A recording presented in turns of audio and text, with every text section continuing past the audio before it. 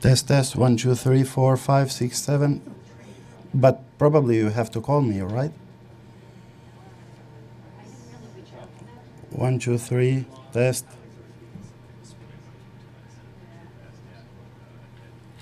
Hello? Hello? Hello? Hello? Hello?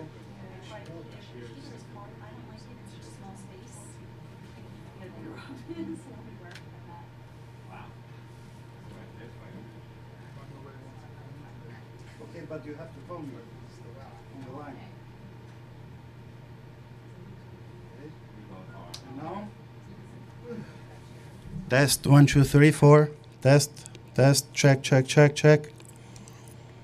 Check, check.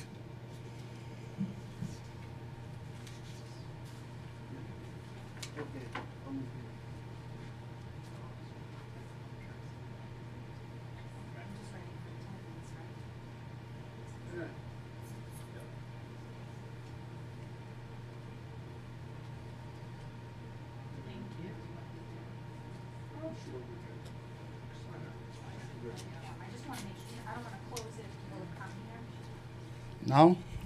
Check, test, test. Check, check, check. Audio, audio test. Yes. Check, check. 1, 2, 3. Test, test. Audio check, check. This is a beautiful day, yeah. Okay. Okay, thank you. Thank you.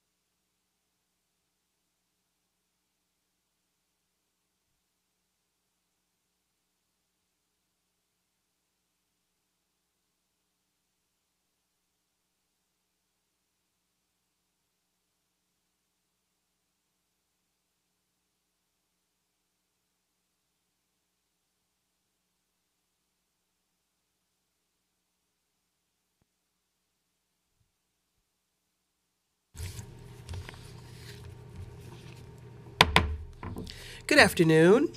I'm Councilmember Adrienne Adams. Welcome to this meeting of the Subcommittee on Landmarks, Public Sightings, and Dispositions. I'm joined today by Councilmember Peter Koo. Today we're holding a public hearing on LU 590, an application submitted by the Department of Housing Preservation and Development requesting the approval of an Urban Development Action Area project pursuant to Article 16 of the General Municipal Law and an exemption from real property taxes pursuant to Article 11 of the Private Housing Finance Law for the MMN 1902 Lemley West 117th Street project. The project area consists of two buildings, 138 through 140 West 117th Street, Block 1901, lots 51 and 52, and 264 West 117th Street, Block 1922, lot 53. The proposed actions will facilitate the disposition and rehabilitation of the properties as affordable housing. The properties are located in Councilmember Perkins' district in Manhattan. We're joined today by representatives of HED, and we are going to call our HPD representatives Nelson Chan, Artie Pearson. Hi, Artie.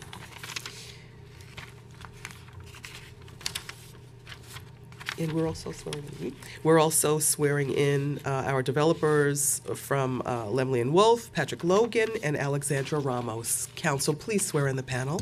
Please raise your right hands and state your names.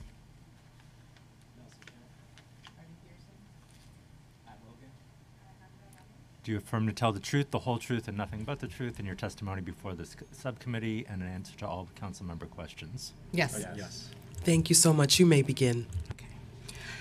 Land use number 590 consists of the proposed disposition of three partially occupied city-owned buildings located at 138 and 140 West 117th Street, Block 1901, lots 51 and 52, and 264 West 117th Street, Block 1922, lot 53, in Manhattan Council District 9. The project is known as MMN 1902 Lemley West 117th Street and is slated for redevelopment under HPD's Multifamily Preservation Loan Program, also known as MPLP. Under MPLP, sponsors purchase and rehabilitate city-owned and privately owned vacant and/or occupied multiple dwellings in order to create rental housing with a range of affordability. The three buildings were taken into city ownership through interim foreclosure actions as early as 1973 and subsequently entered the tenant interim lease program in the early 2000s. The tenant associations within this cluster failed to meet obligations and were therefore terminated from the program. Currently, the buildings, as mentioned, are in MPLP and will be conveyed to the sponsor, Lemley and Wolf Development Company, LLC, who will undertake the rehabilitation of the properties to create affordable rental units. The cluster comprises 59 residential units, including a superintendent's unit.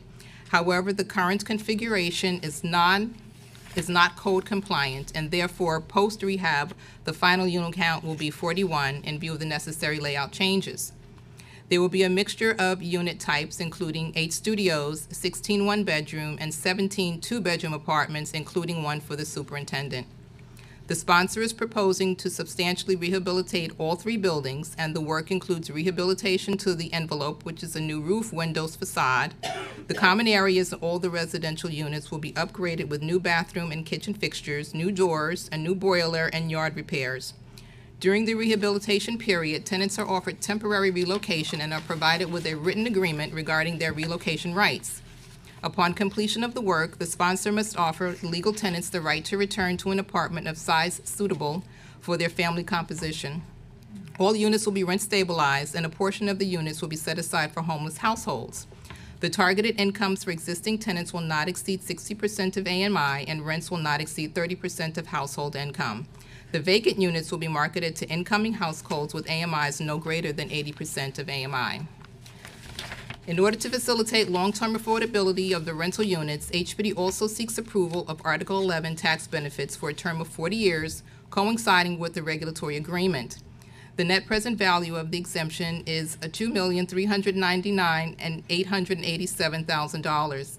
The cumulative tax benefit per unit is, I'm sorry, I got that backwards. The cumulative tax benefit for the entire project is $8,590,315. Councilmember Perkins has been briefed on the project and has indicated his support for this project. And we can answer any questions that you have, but before that, I'm going to turn this over to the developer to do their presentation. Okay, thank you, Artie. And thank you, council members. And thank you, council members. Just press the button. There you go. Adam and Koo. I just wanted to take a few minutes to introduce Lemley, and my colleague Alejandro Ramos, who's the project manager, is going to talk a little bit more about the project, including existing building conditions and the renovation scope and the project timeline. So Lemley & Wolff is an affordable developer, general contractor, and property manager. Our development arm was started in 1991. Since that time, we have renovated or constructed over 1,500 affordable apartments, and working closely with various city agencies and state agencies, including HPD. And as already mentioned, we have the strong support of our council member, who's provided a letter of support. The first Lemley companies, Lemley itself, was established in 1938. Originally managers and owners of apartment buildings in northern Manhattan, including the neighborhoods of Inwood and Washington Heights. Like many neighborhoods around the city in the late 70s, many neighborhoods were experiencing upheaval and abandonment, and at that time, Lemley took some of the first buildings through the city's fledgling preservation programs, including the PLP program. We still manage many of those buildings today. They remain affordable and have actually been preserved in some cases for a second time. Overall, today we manage 6,000 apartments across the city, including northern Manhattan, Harlem, the Bronx, and even into Brooklyn. Our construction arm was founded in 1981, first as a general contractor working on rehabilitations, including moderate and substantial rehab, and then later and currently as a general contractor executing new construction. And we just have a few examples of before-afters, some of the interiors of our recent rehabs. We try to focus on finishes. You'll notice pedestal sinks now in one of the aftershots of one of the bathrooms there. We also focus on quality materials, including in the kitchens, all ceramic, typically wood in the common areas. And on this project and in recent projects, we've been moving to stone counters as well. And with that, I'd like to turn it over to Alejandra to talk a little bit about this project, starting with existing conditions. All right, thanks, Pat. Okay, so the two buildings that are contiguous, 138 and 140, are found between Malcolm X and Adam Clayton, and then the other one is about an avenue away between Adam Clayton and Frederick Douglass. The two that are together, 138 and 140, each have 22 existing units, and then the other one has 15, so for a total of 59 existing units. Both buildings, or all three buildings, were built under old tenement law over 100 years ago, so they're very, very small, non-compliant units currently. Some of the existing conditions that we found, there's about 70% vacancy, so there's 19 existing households out of those 59. There's significant structural deflection. The mechanical and electrical systems are failing. Again, the units are very small, and the exterior needs a lot of work in terms of insulation and brick repointing. These are just some pictures so you could kind of get the idea of what the exterior looks like, the crumbling stone at 138 and 140. Some of the interior vacant units were left in these conditions. And this is pretty typical throughout. And then same for 264, the smaller building and Avenue Away. Also needs a lot of work on the exterior and interior as well. And as you can see, that kind of configuration in that hallway is typical for an old law tenement. So although the buildings are not in great shape right now, we do see this as a really good opportunity in order to preserve or for long-term affordability of these units. So in general, what we're proposing is that 138 and 140 be combined into one building. And the reason we're doing that is because that would take away one public area, so it'll really just be one public hall system in order to give more space to the units. We're going from 44 to 27 because we have to enlarge the units. And then at the other building, we'd only be losing one unit in order to give space back to the interior of the units as well. So that'll be 41 total, including a supers unit in the cellar of 138 and 140. And again, the 19 existing households will be given the temporary relocation agreements and be given the right to return to a unit that's adequate for their household size. We've explained this to the tenants. We've held 4 tenant meetings so far. The Councilmember Perkins was actually present at one of the meetings, and the Director of Constituent Services for his office, Rafael Escano, was present at 2 of the meetings, so they've been very involved in this process. In terms of the renovation, again, we're going to do a lot of structural reinforcement, enlarge the units. There will be new kitchens, bathrooms, windows, new heating distribution system, and everything will be compliant with Enterprise Green Communities to ensure operating efficiency. And of course, there will be a new exterior insulation and repointing as well. So in terms of our timeline and proposed financing, we have applied for 9% low-income housing tax credits, which we expect to hear on in the next couple of weeks. So we will have a tax credit investor. HPD will be one of the lenders, and we will also bring on another private lender to take on more private debt. The assumed tax incentive will be Article 11 as part of the UDAP package. And it will run for the term of the regulatory agreement for 40 years. Section 8 has been made available to the existing tenants.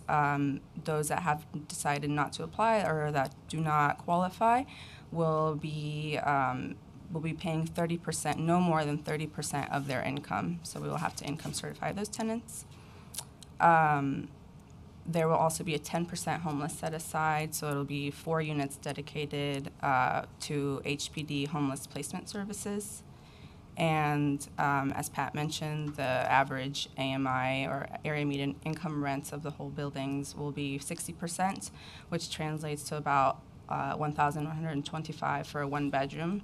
And just as a point of reference, the average AMI right now in that area in the market rentals is 120%, which is about $2,400 for a 1-bedroom unit. So it's over double.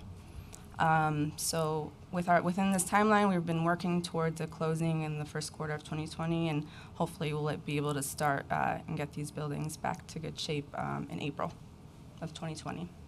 Thank you very much. Thank you very much. Thank you for your testimony today. I had a question on the existing condition at 264 with the interior stairway. It looked like the interior stairway. The number of existing households was 19. Was that cumulative for all of the properties right now? Yes. Yes. And how many are occupying 264 right now? 5 households. 5. And who's maintaining the premises right now? To me, it looks very dangerous. The pictures here look very dangerous. So we took over property management as of March 1st. All of the vacant, so the pictures of the interior units, those are all vacant and those are locked. So we do have a super on site. He doesn't live on site right now, but he is maintaining the properties every day as of March 1st. And the tenants call him, if they need any minor repairs. And we have had to make, minor repairs within the occupied units, but otherwise we're taking care of everything else.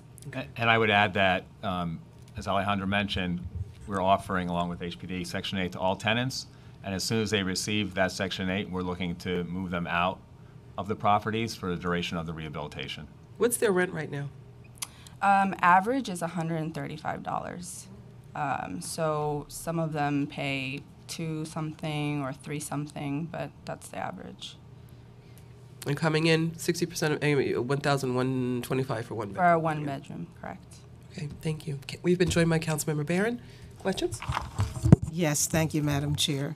So to the question of the rents, those existing tenants, of which you say there are 19, you're going to have them moved out as you do the renovation? Is that what you're saying? Correct. So because of the condition of the buildings, we tried to see if we could do it with tenant in place, but the structural quality wouldn't allow us.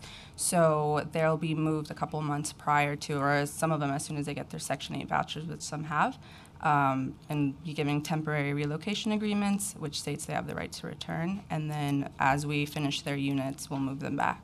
Will they return to units with the same number of bedrooms?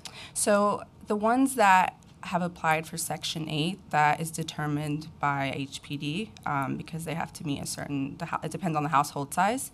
And then the ones that decided not to apply for Section 8, then they will be given, yes, the same bedroom number. So they have to meet the criteria that HPD has for that? For Section 8, Section correct. 8. Yes. And what about the rents? How much of an increase will they experience in terms of what they're paying now as to when they return? So all of them will be paying 30% of their income, so it completely depends on that household. So have you done an analysis to see what that dollar amount would be for those that are returning? How much of an increase that would be for them? We have not collected full. We have to income certify them prior to construction closing. But we have not done that full analysis yet. We're still gathering that information. My question would be what that number is, because even though you're saying 30%, if these are tenants who may have lived here for a number of years, their rent may be much lower than 30% of their income. So I just want to know what those dollar amounts are. Right. And I did have another question. Oh, are any of these existing tenants, are they all tenants or are there any shareholders? They're all tenants. This Okay. is a rental property. Okay. Thank you, Madam Chair. Thank you, Councilmember Barron. Okay, thank you very much for your testimony, panel. Thank you very much. I don't see any members of the public who wish to testify on these items, so you are excused. Thank you very much. Thank you. Thank you. Seeing no further members of the public who wish to testify on these items, I now close today's hearing, and this application will be laid over. I'd like to thank members of the public, my colleagues, council, and land use staff for attending today's hearing. This meeting is hereby adjourned.